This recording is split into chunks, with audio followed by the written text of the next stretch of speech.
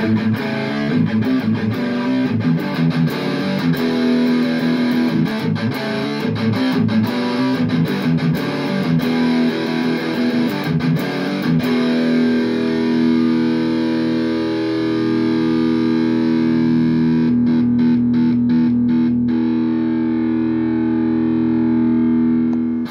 happening, guys? Today we're going to do a little short video on the Humminbird PIRANHAMAX 4. Now this is not the Humminbird PIRANHAMAX 4 DI. Okay, this is just the plain Jane basic depth finder that you can find pretty much anywhere. But I'm telling you right now, it's only around $100. You go get what you pay for. But for that $100 that you're going to spend on this dude right here, you can do a lot of things with it and do the things that you need to do with it. So let's get into it. Okay, so we're going to start it up. Alright, it says, you know, transducer connected, start up. Okay, water temp's 89 degrees. It's 10 foot deep right here. The main thing about this depth finder, guys, is the accuracy. This guy right here is just as accurate as my Humminbird Helix 5 chirp. Okay, you know, it marks what you need it to mark. There's a brush pile right here. Okay, we got a couple fish on it. Okay,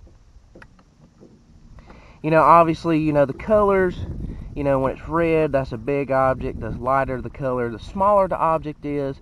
But you can see, you know, I'm going around this brush pile. There's probably some shad right here.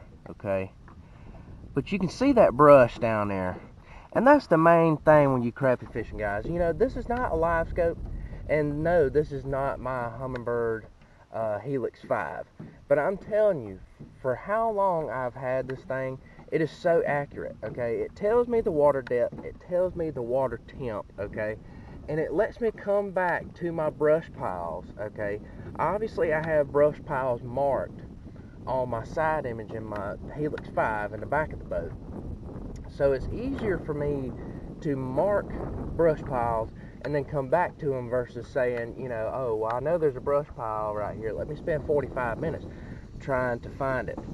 But this guy right here allows me to stay on top of the brush pile, and you can see there's a ton of fish down there. You know, that's a big old clump of brush.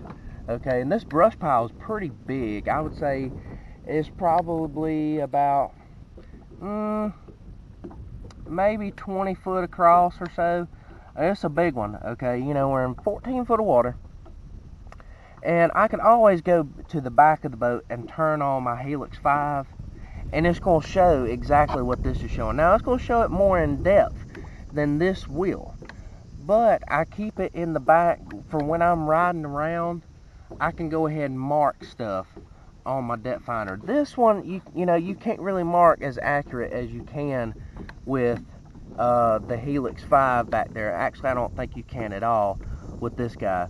But you can see all that brush down there, and you can set it up. You know, I got the view on sonar, you know, depth range auto, sensitivity. I have sensitivity on 8. You can go up to 10 on it. I felt like 5 was just a little bit too low, but if you go anything over 8, I feel like it's just way too much. Zoom, I have it off.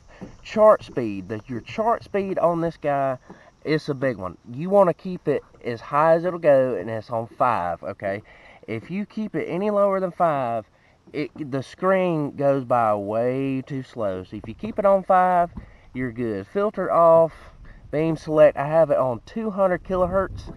I believe the other one, let's see, is 455.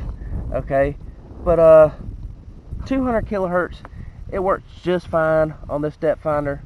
Okay, light, we have it on 5. Setup, you know, we can go through here. Alarms, fish ID, I have that on. Okay, bottom view, structure ID, units, temperature, depth, feet, you know, so on and so forth. It's a really good depth finder for the money, guys.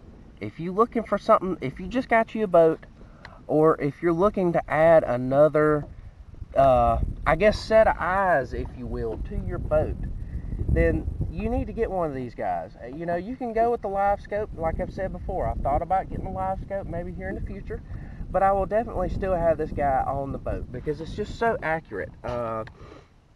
You know, I know a lot of catfishing guys use these because, you know, mainly what they're looking for is depth and water temp.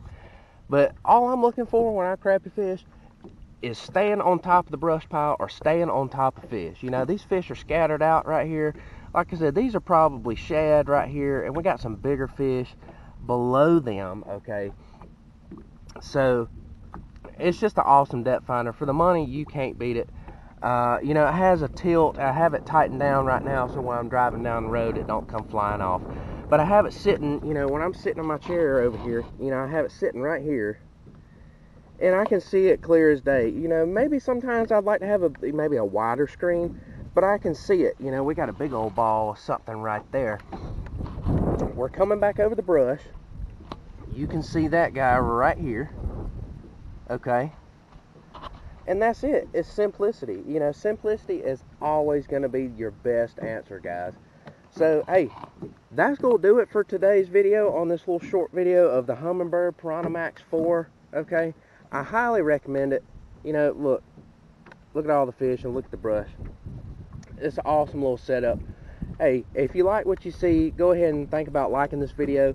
And if you really, really like what you see, go ahead and hit that subscribe button.